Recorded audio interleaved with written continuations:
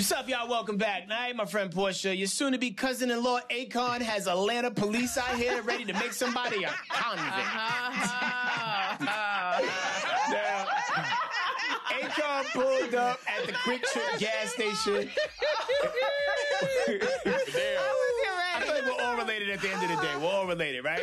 So Akon pulled up at the Quick Trip gas station right here in one of Atlanta's most popular areas, Buckhead. Right? And he pulled up to refuel his white Range Rover and got carjacked, y'all. Oh, my God. Police was able to locate the vehicle on the south side of the city via the Find My iPhone app, which was pretty clutch in that situation. So this is just a PSA to let y'all know. If you live in Atlanta or consider coming here for the summer, be sure you hide your man, hide your girl, because they robbing everybody up out here.